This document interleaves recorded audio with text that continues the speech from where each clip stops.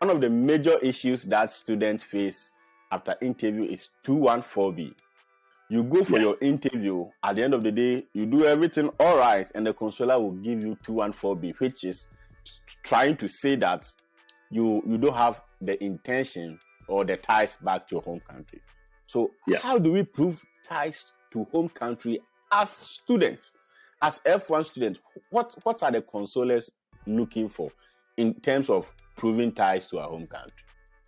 That's a very good question. Usually when we talk about, let's clear the doubt first before we go to some of the things. Usually when we talk about proof of ties, people are like, oh, property. People talk about fixed assets, and you have a fixed asset that you can use to show that that fixed asset would tie you back to your country, and because of that you would come in.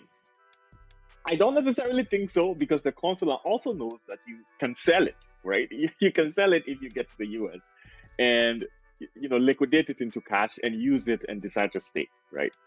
So I think what they are looking for is a story, right? Essentially, they are looking for somebody who has a story that connects him or her to his country so much that the person is interested more in investing in this country in terms of the knowledge and whatever, more in, more so that the person is going to return to his country to come and live, and the person's intention is not to live in the United States. I think that's primarily what they are looking for.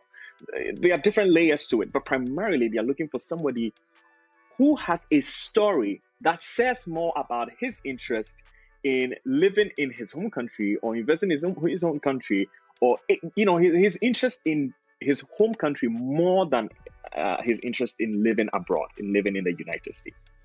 Some of the things that you can speak about would be things like a job, right? But then again, it's always good to say that all of these factors that we will be talking about, and I'm sure you also say a lot of things, are sort of interconnected. None of it by itself sort of shows strong ties enough, right? It's sort of interconnected. Yeah. So we'll say like a job. A job is okay. So if you have a job appointment from a previous employer or a current employer stating their interest in you and their interest in the skill that you're going to be acquiring after your program, or even if they can prove that they have already hired you and they only need you to go and train and then come back and study, most of the time, that would make sense. So a job is decent. A bigger goal that is beyond yourself, but includes your country and your community, right? So like a goal to do this. And while that is imaginary, remember that I'm saying that none of these factors stand alone. They go hand in hand, right? So for example, for somebody whose father is in the US, mother is in the US, senior brother is in the US, and the person is also trying to come to the US. If the person goes there and say, oh, my goal is to return back to my country, it's like it's conflicting, right? It's conflicting, not because when you have somebody in the US, you sort of tie yourself to be denied, no. But it's because your family ties are stronger in the US. The only thing that is tying you to your country in that case is your imaginary goal, which can change, right? So my point is, they're sort of interconnected because for somebody who is coming to the US and says, oh, I have a goal, I have a dream to set up a business, to do something like that for my government, for whatever. And then the other questions will be, where are your parents? Where are your siblings? Where have you worked? And all of that is home country, home country, home country, home country. It makes more sense for the person to be approved, or for the consulate to believe that in that case, the person is going to come back to the country. So while all these factors like a job, like a goal, like family, and some of those things help, they don't stand alone in that they have to be connected in such a way that they would tell a much more stronger story. What else are you thinking about? Yeah, so I think when it's come to proving ties to home country, as you said, there's no one way about it. And that is one of the key areas that consulars are attentive to.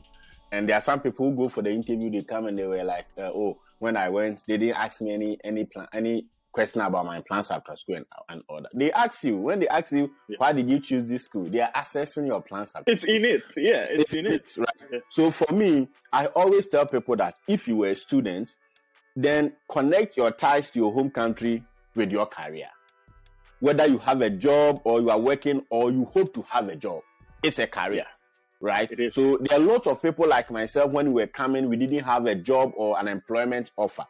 But we have to show to the consular that whatever we are going to study will become relevant in our home country. And we have plans to bring it into our home country to achieve something.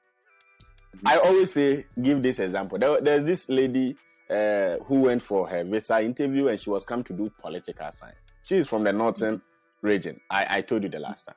And when she went, she explained that she is passionate about political science because in her community, like even in Ghana, women are not, if you look at the ratio of men and women in the politics, you could see that women are underrepresented.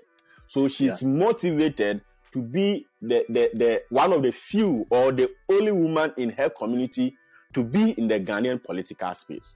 And ultimately, her hope is that this course will prepare her to either enter into politics and also help encourage young ladies in her community who are only victims of teenage pregnancy and issues of child abuse and whatever.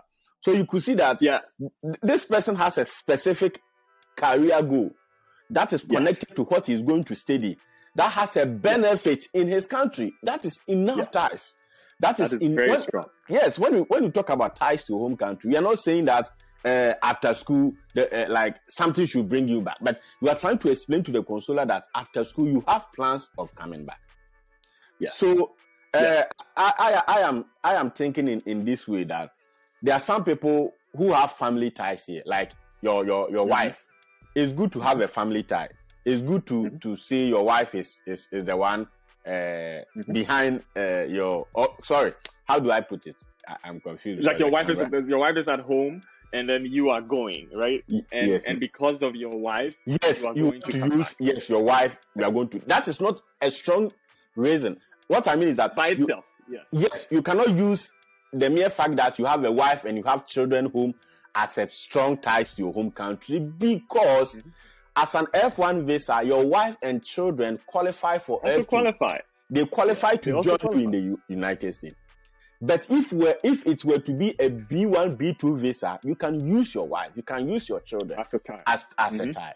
You can use your asset, your land, and whatever as a tie.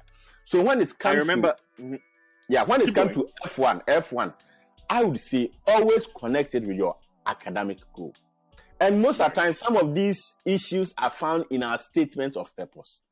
You state in your statement of purpose that you want to come and study a specific course in this department in order to bring that idea to solve an issue in Ghana.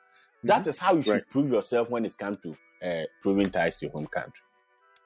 I was going to add to the example that you gave that there was another lady that I was also guiding, and she was going to study criminal justice with a focus in forensic sciences. As like a way of like enhancing the criminal justice system I think she's from Ghana, right? And so when I asked her what her goals are, she was like, in Ghana, the technology, forensic science as a technology is not very, advanced. I don't even know if people use it, but she was like, I'm passionate about that. And I want to go and study that in the US as a woman and come back with that idea, with that knowledge, with the technology and with the systems to include forensic science as an investigative tool that will enhance the criminal justice system in Ghana. I was like, wow, this makes more sense to me than just telling me that you have a boyfriend who you are pregnant for or something like that in your home country. But like we said, all of these responses go hand in hand.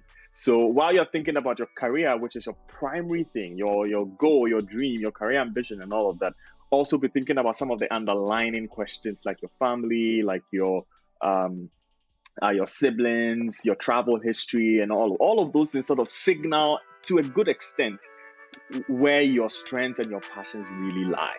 So think about that also in combination.